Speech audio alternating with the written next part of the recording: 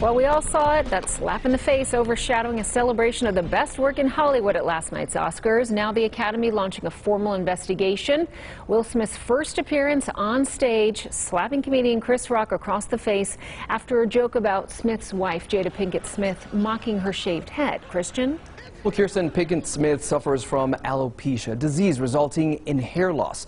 And last night's incident is bringing it to the forefront. Now, it impacts both men and women, but one local dermatologist tells us there are solutions.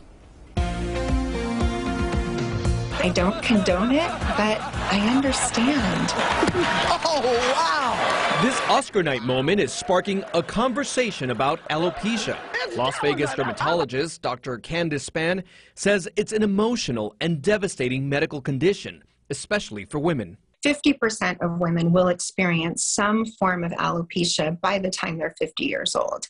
Uniformly, regardless of the type of alopecia, it's emotionally devastating. Dr. Spann says most women don't notice the problem until they've lost 50% of their hair, which she says can be caused by several factors. It can be vitamin deficiency, crash dieting, styling practices, hormonal fluctuations, childbirth, menopause, stress, COVID. There's so many issues that affect women's hair growth. It's absolutely possible to do something about it. While hair loss impacts both men and women, Spann says, her office is getting a large amount of patients suffering from post-COVID hair loss. It's called telogen effluvium. We can help with that. It's just seeking out the help and getting help instead of just stressing about it at home, because you're absolutely right. Stress makes hair loss worse. Spann says our hair is an important element of who we are that many times is overlooked, but now is front and center. What Will was doing was defending Jada in something that was meant to be a harmless joke that was clearly upsetting.